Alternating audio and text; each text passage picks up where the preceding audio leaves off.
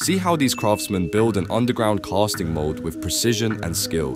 First, they place a cog-shaped template in a pit, adding a wooden box to create depth. Another cog is placed on top to shape the mold. They lock it down with weights to keep everything in place. Next, they pour and level sand over it, using a blower to clear excess. They carefully remove the template with rods. They remove the wooden box, exposing the mold cavity below. They pull out the base, making space for a cylindrical core called a core plug, which forms hollow areas in the casting. They then lower the cope, the top part of the mold, into place, sealing the structure.